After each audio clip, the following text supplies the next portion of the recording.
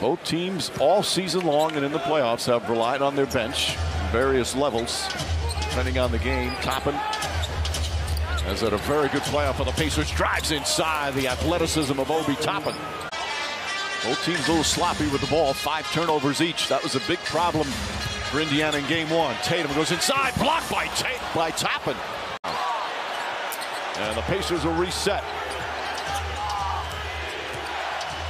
Turner off 1 foot, shot is short.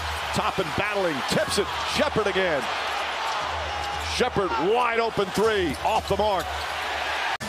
Tatum wants it, fires up a 3. Back of the rim.